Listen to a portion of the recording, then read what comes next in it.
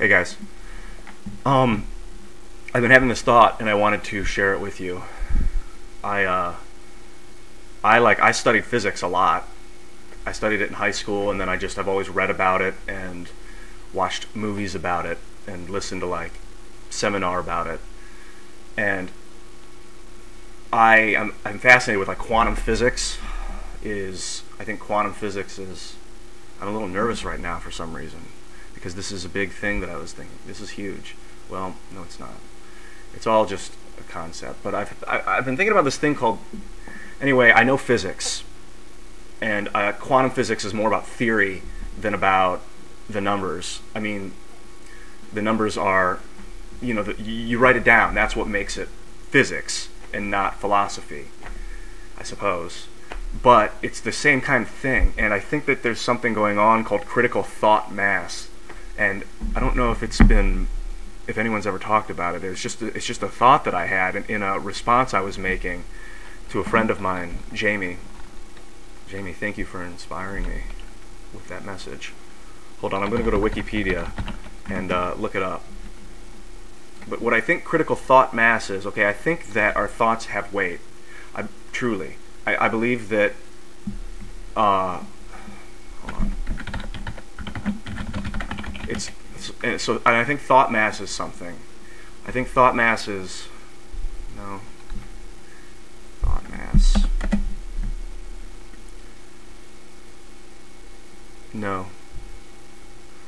Well, anyway, okay, so this is a new concept, perhaps, new words to describe the same concept, but I think that our thoughts have weight, and I know that we don't know what gravity is, really. We have a theory about it, and then we know that we think that some of it's lost to other dimensions, and of the 11 dimensions that exist within string theory, we only perceive 3 and then kind of 4 with time. But there's all these other dimensions that we don't perceive, and gravity is thought to be lost to one of those dimensions. Now, I believe that our thoughts are in control of that gravity, or at least a portion of that gravity. I think that when we look at someone, there's actual pull, and people will look at us. Like, people are drawn to eye contact. People are aware when they're being looked at. It's real. And I think that it's a gravitational pull of some sort. So I think of that as thought mass, and I think that we, at any time, everyone around us is mirroring what we're doing. Exactly. And that never changes. Like, if we're holding in, they're holding in. And that's thought mass. Now, what I think is happening is something called critical thought mass. I think that it's happening now because of internet video. For me, it's happening because I'm realizing there are thousands of people mirroring back at me what I'm saying, what I'm feeling in a given moment. And that is a powerful force. Literally a gravitational force.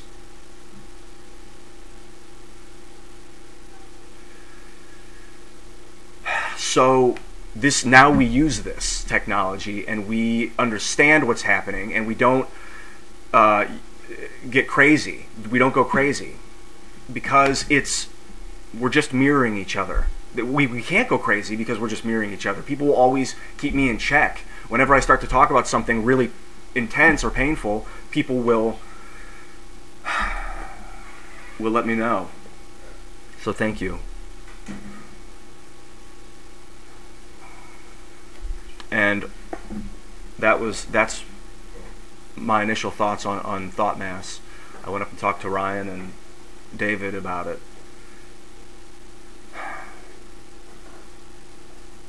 Ryan lives here now, by the way.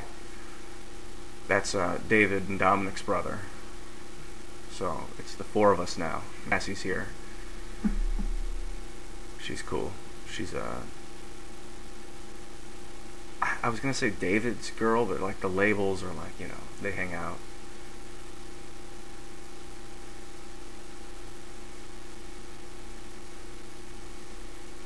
She posted a video. I put it on my page. Check it out. Also,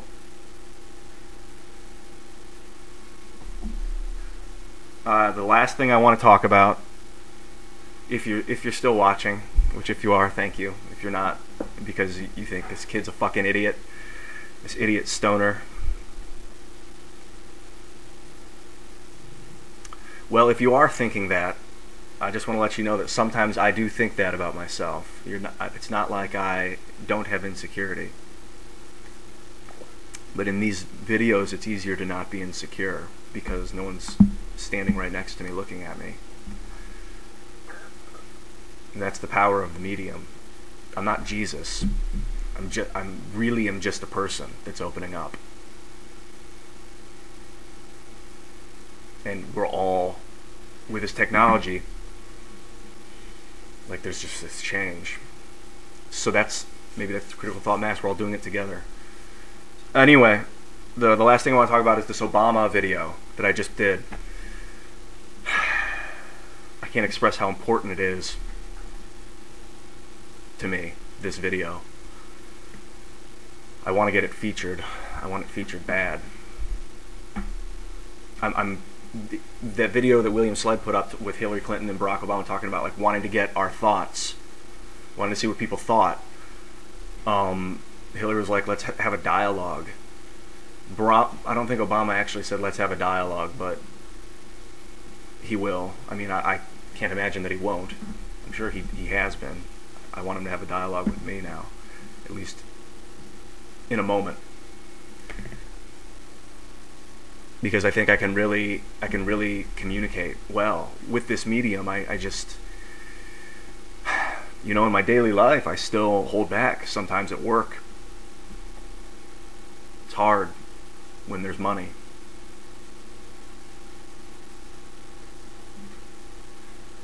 Okay, anyway, the Obama video, I hopefully, if anything you can do to help to get it featured, I would appreciate it, because I think it's going to be a big deal to have that on the front page of YouTube, response to our political figures. Like, that will inspire a bunch of people. It'll inspire a lot of people to hate me or to be angry because I don't know why.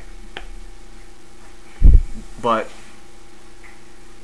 I don't know why, because it's no reason to speculate. It's just because it's a new thing.